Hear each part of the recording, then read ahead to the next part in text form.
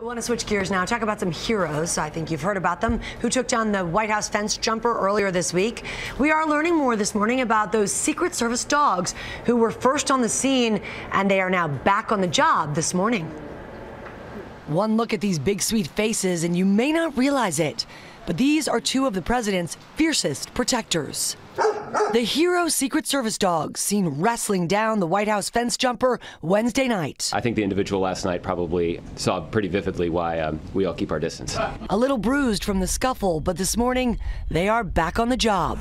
Meet Canine Agent Jordan, a 5-year-old Belgian Malinois who loves to work, but also enjoys strolls around the White House lawn. And Canine Agent Hurricane. When this 6-year-old Belgian Malinois isn't on the job, he loves to play with his Kong toy. But when these guys are on duty, they are laser focused on one objective: subdue intruders. Their breed chosen for their power and agility, weighing more than 60 pounds, able to run twice as fast as an Olympic runner. And when biting an intruder, like the other night, a Malinois can chomp down with 200 pounds of pressure. Hurricane, Jordan, and the 73 other dogs in the Secret Service Canine Unit get 20 weeks of training, working until they turn 10.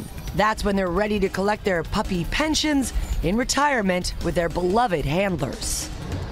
And they will end up staying with their handler for the rest of their lives. People have suggested these two deserve a presidential award. Or how about a steak dinner? Yeah. I think I prefer that. As well. And people do confuse them for German Shepherds. They look very similar, but they have much shorter hair, so they do better in all seasons.